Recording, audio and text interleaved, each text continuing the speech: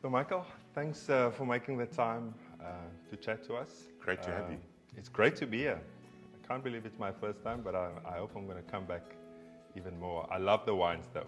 I'm glad to hear that. We work hard at trying to make a really exceptional product, and every year is different and every year is hard.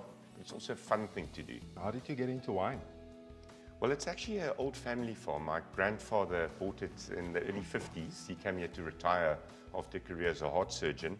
It's been in the family hands. At one stage, it left it was sold. And when it came back on the market, I just had to come back to my childhood fantasies and memories of getting back the farm.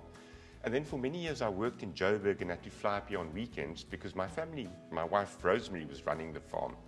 It's been an incredible labor of love, looking after vines, sometimes nursing them back to good health, sometimes changing them, and then working really hard to create an exceptional product. At the same time, I've got to tell you, it is not financially sensible. The only tip I can give to any entrepreneurs out there is don't get involved in wine farming. I have to say though, it must be incredibly satisfying to be able to acquire, this beautiful piece of land and the fact that it used to belong to your forefathers. I mean, isn't that amazing? Yes, there's something generational about it. And I'm reminded of this every time when we plant a tree. At our age, the trees that we plant now will never be at their full growth in our lifetime still. So you realize how much you're doing for the next generation, but at the same time you realize that the great trees that we have around us right now, somebody else planted for us before the time. So there's something about the farm that really makes you feel connected across the various generations. And the name Botany, was it always from the original name of the farm, or yes, has it changed over time? Botany itself is a very small town in Cornwall in England, and the original owners came from there and called it Botany. They say it brings bad luck in farming to change farm names, so we've kept the name, and now it's all up to branding and building the aura around the name Botany. Are you just that type of special guy that everything you touches turns into gold? No, I've certainly had my lack of setbacks in life.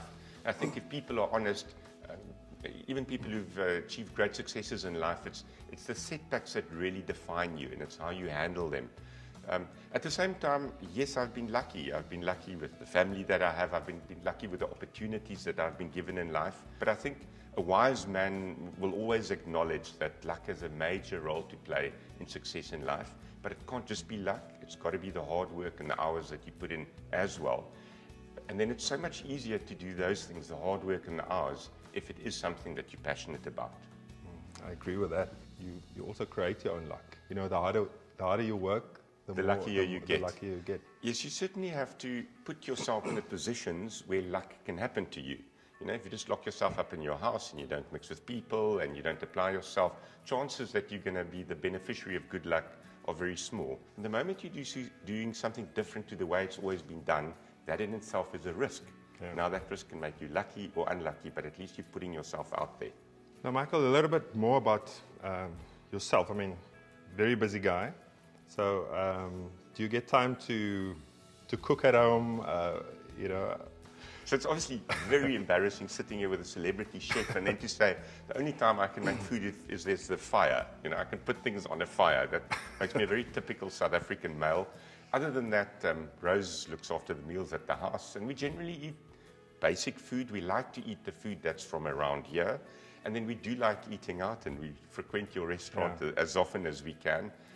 So we live in the wonderful winelands, and we really are blessed with the culinary experience that we have around us.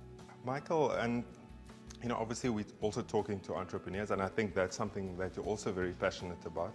What type of advice can you give to the guys out there? Well, in short, I'd advise them to hang in there. It's tough being an entrepreneur. And at the same time, the exciting thing about entrepreneurship is entrepreneurs are the people who change the world for the better. Nearly every single great change that has happened in the world has happened because somebody took that idea and tried to build a business around it. Entrepreneurs have to be resilient. They have to work hard.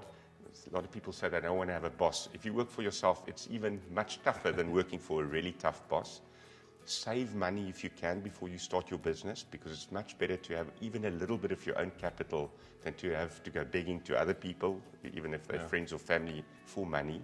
And then focus on the customer. The customer's always right. The customer will tell you what they like about your product, what they don't like, and then be agile enough to change whatever it is you're doing to go with what customer tastes are. And then, Michael, for yourself, I mean, what is your recipe for success? You know, I said earlier, I've been quite lucky. I think that's important to acknowledge. But one of the big ingredients of success and happiness is the people that you surround yourself with. And I've always looked at people, good leaders will surround themselves with people who are better than they are. If you have friends that you feel are constantly draining you of energy, well, you don't need to have them. You don't need to have your family, but you can actually choose who your friends are. So if you surround yourself with people that energize you, that make you laugh, that stimulate you, that differ from you, but overall motivate you, I think you will have a very fulfilling life. Michael, once again, thanks for your time and for the insights. Always great and inspiring even for me to just listen to you. So thank you very much. Thank you. And cheers. Thanks for visiting us. All the best. Thanks.